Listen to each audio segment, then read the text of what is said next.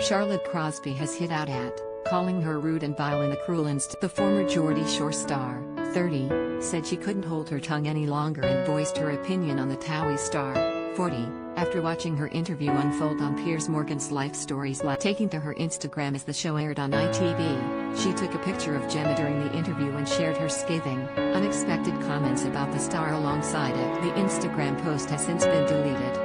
Charlotte wrote, "I can't hold my tongue any. This woman is the most rudest, vilest woman I've been in the same airspace of. Sick, and she gets this a show that Sir Tom was on and every legend under the sun. I'm sorry but this needs to be said now. This woman is vile. Sick. What had this girl done on TV but degrade everyone and act like she's the dog's beer? I have firsthand witnessed her absolute rudeness.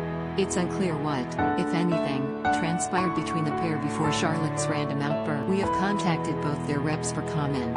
Fans have defended Gemma on Twitter after noticing Charlotte had hit out at her online. One wrote, Charlotte Crosby, knowing the effects of online trolling, goes online and talks ST about Gemma Collins and has the audacity to call Gemma Collins the rudest person to live when Charlotte Crosby herself lit. #BeKinds comes to mind. Considering what we've seen Charlotte Crosby get up to on TV compared to Gemma. Another commented. Charlotte's fiery comments come after Gemma talked about suffering horrific online abuse, including receiving death threats, since she started out on Towie in 2011. The outwardly confident TV personality opened up about how she has been affected by cruelty. Gemma told Piers during the interview, "It's hard to watch. You don't forget it, but that's the downside to I'm a lot more comfortable now in my own skin." She also opened up to GMB's Piers about her suicidal thoughts after on-off boyfriend James Sargent had a drug overdose. At the end of breaking down in tears, Gemma said, "For anyone that thinks about taking drugs or trying it for just one night, you can get really addicted. I was really happy with James and we did get on, but the drugs changed him as a person, and I fought every day for 3 years to get him well," she sobbed. She continued, "I think when my relationship broke down with Ark, that if I just thought, I don't want to be here anymore.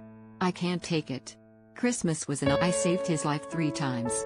I had this insatiable love for him. I never wanted to." Gemma also talked about her miscarriage she suffered when James was the father, and she said she definitely would have kept them. There was a lot of love there, but the relationship turned very sour because of the drugs.